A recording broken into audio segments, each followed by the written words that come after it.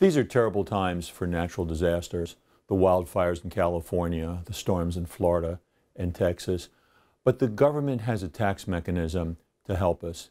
When an area is declared a disaster area, you have some options. And one of the options is to go ahead and file an amended return for the previous year. The reason for that is for the government to get you your money immediately instead of having to wait till the next year. And even the disaster return itself, with a special coding, it'll get special processing to get the money to you very quickly.